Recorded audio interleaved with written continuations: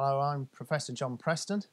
I'm the head of the Civil, Maritime and Environmental Engineering and Science Academic Unit, but what I'm talking about today is some of my teaching, and I teach mainly, but not exclusively, on our Master's course for Transportation Planning and Engineering, a course that attracts a wide number of overseas students.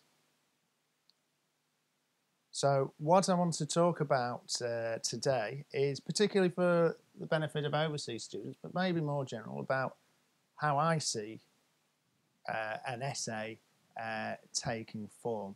And perhaps the first thing to say is there isn't a definitive way to do an essay. So this is just some advice from one tutor, and you may well get other advice which will be equally valid. But what I think is useful about an essay is you need to think about an essay, first of all, if it's a story.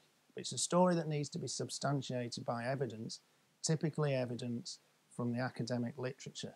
And the academic literature means books and journal papers and not just the top 10 things you find in Google. The other thing you need to think about an essay is an essay as a story. Now, all stories have a beginning, a middle and an end. And therefore, that should be your structure. Your beginning is going to be your introduction. Your middle is going to be your analysis. That may come in a number of sections. And then your end is going to be your conclusions. Sometimes people say that what you need to do in an essay is you need to tell them what you're going to tell them, then tell them, and then tell them what you told them. Now, you mustn't overdo the repetition, but that structure can sometimes work. So, how do you go about an essay in general terms? And then what I'll try and do is illustrate this with respect to a specific essay title and see whether that works.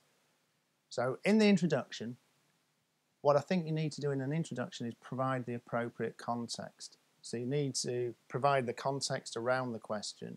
You need also to define relevant terms, but don't overdo that.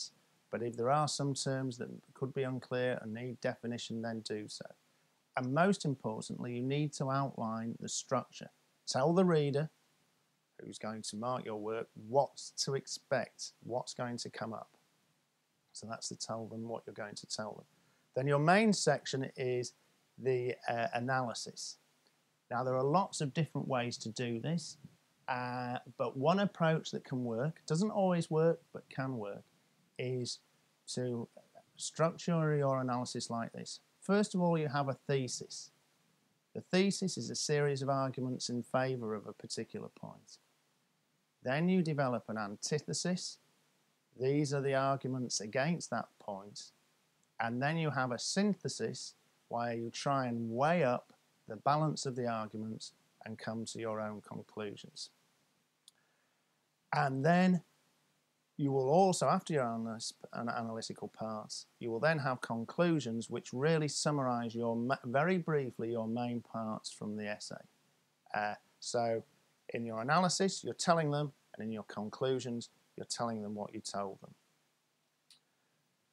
That may sound a bit strange in its generality, so let's see if we can take an essay title and think about that essay title and start breaking it down to get a structure.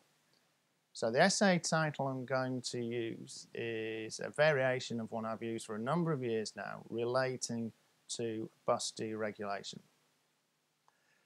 So the title is, for local bus services, what are the appropriate levels of regulation and the appropriate forms of competition and ownership?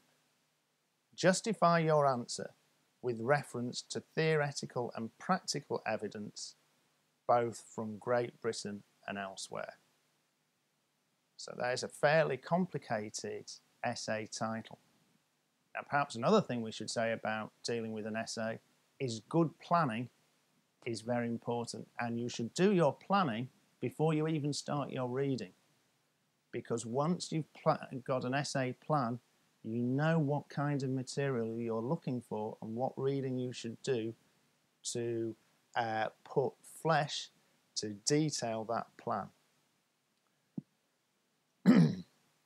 But with respect to this essay title, it's actually quite a lot is being asked, because it's actually asking you about three aspects of local bus services. It's asking you about regulation, what are the appropriate levels of regulation, and it's asking you about competition and ownership.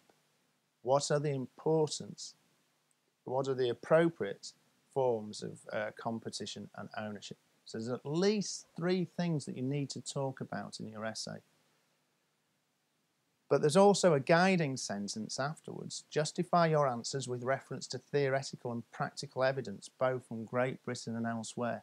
Well, that's actually asking you for at least three types of evidence. It's asking you for theoretical evidence, it's asking you for practical evidence from Great Britain, and it's asking you for practical evidence from elsewhere.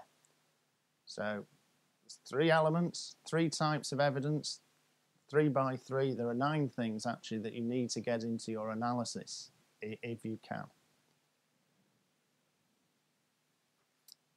So how would we go about this? Well, what I would then do, given that structure, is I would in my introduction give some background, and so the relevant background would be, for example, in the United Kingdom, buses were deregulated by the 1985 Transport Act.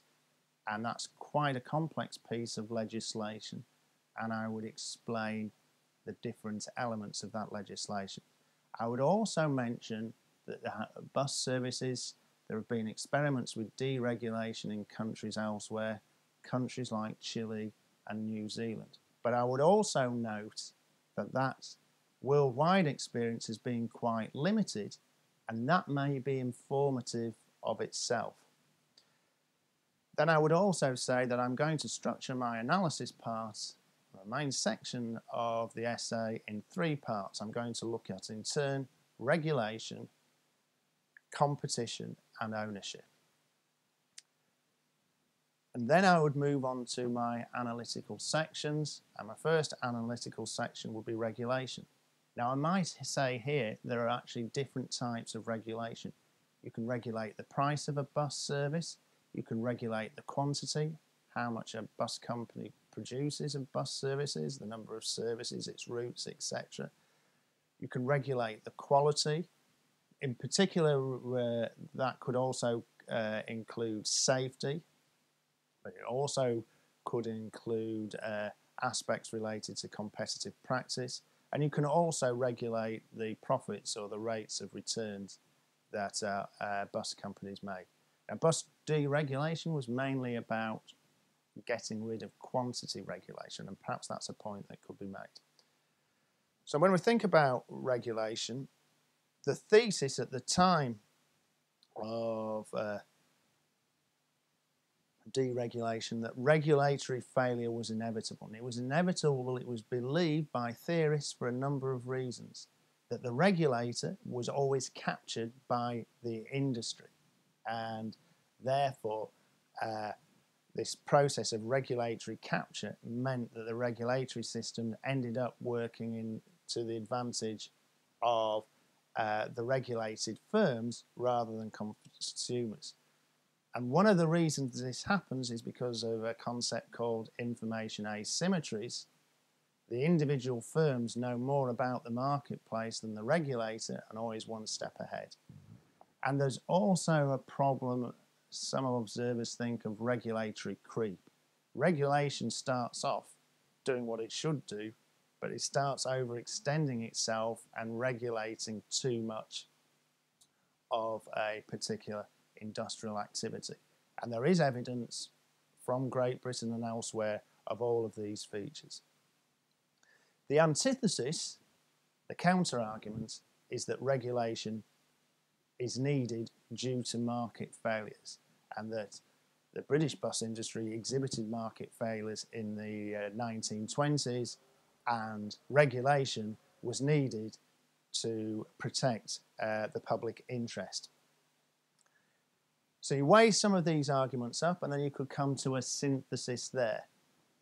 And I think the synthesis may say that although in theory a deregulated market may be preferable to a regulated market, the practice in the local bus industry is quite often you get market concentration, and these dominant firms will need some form of regulation. And then the question is, what type of regulation? So that was the first part of the analytical section. The second part would look at competition. Again, here we would draw up a thesis, and the proponents of deregulation, proponents like Michael Beasley and Stephen Glaister, argued that competition in the market, on the road competition, will promote efficiencies. The antithesis, argued by people like Ken Gwilliam, Peter Mackey and Chris Nash, was that competition will be wasteful and will not guarantee the optimal mix of prices and service levels. The synthesis, again, you would need to weigh up your own evidence, but the synthesis may well suggest that there is some evidence of wasteful competition and that deregulated bus markets in Britain and elsewhere have not come up with the optimal mix of price and service levels. Then we'd come to the third section of the analysis. That would be ownership. So here you might say that the thesis is privately owned firms are more efficient than public firms. The antithesis may be something such as private firms are dominated by the profit motive, and therefore they may not be able to meet social objectives. And you may be able to argue that local bus services don't have a purely commercial objective, they also have some social objectives. And then in your synthesis, you'd need to weigh up the balance of evidence. I think there is some evidence that private sector firms are efficient in reducing costs, but they're not necessarily efficient in providing the socially necessary services that consumers require. Then we will come to the end of the essay and we'll come to the conclusion, and here you may have a conclusion that theory might suggest that deregulated, competitive and privately owned and operated bus industry should be efficient, but the practice, particularly in Great Britain, is more nuanced. In the deregulated markets in Great Britain, demand has tended to go down and prices have tended to go up quite strongly, even though costs came down and service levels went up. So there's rather nuanced conclusions there.